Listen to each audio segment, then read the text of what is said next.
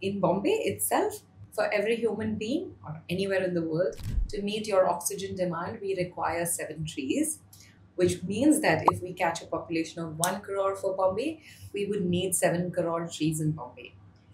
Right now, we have close to 30 lakh trees.